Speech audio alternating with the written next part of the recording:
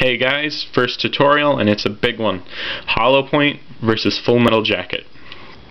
Alright, let's start with the names, because that's going to be the easiest thing to describe. Obviously, Hollow Point means the point is hollowed out. And it's full metal all the way to the gunpowder. Full Metal Jacket has the copper jacket and full metal in the jacket all the way to the gunpowder. Yeah, Full Metal Jacket.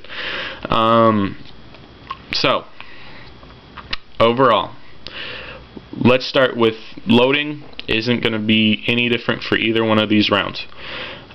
This will be lighter though, because obviously it's hollowed out. Shooting, not going to be any different. Same round going through the chamber.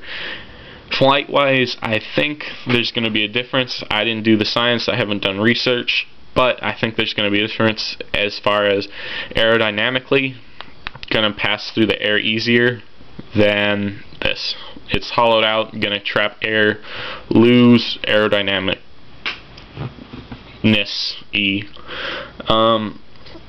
Then once it makes contact with the target, I think the big difference is this is going to go and not really change shape as it passes through the target. It's going to stay a standard shape.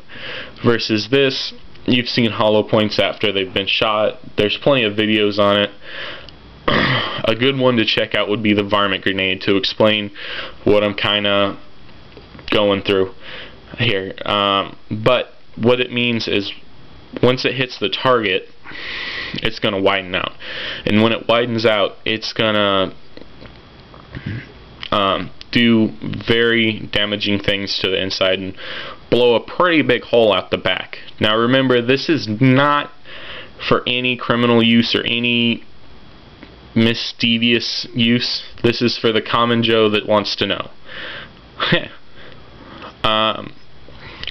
So that's, I think, the big difference. This is going to be widening out and doing lots of damage coming out the backside. This is just going to pass through. It's going to, I don't know. I'm making it sound simpler than it is, but it's very deadly still.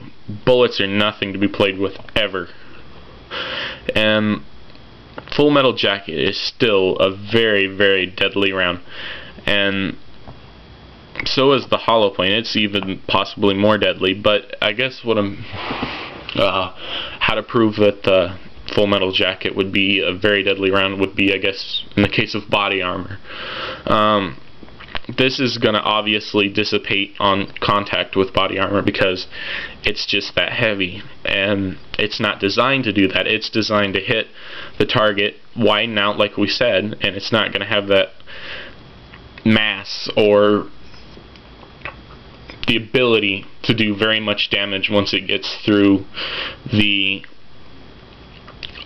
sorry, my mouth's getting dry. Once it gets through the body armor. Versus this is not designed to change shape. Once it hits something, it's designed to stay in one pretty much same shape. Once it hits it,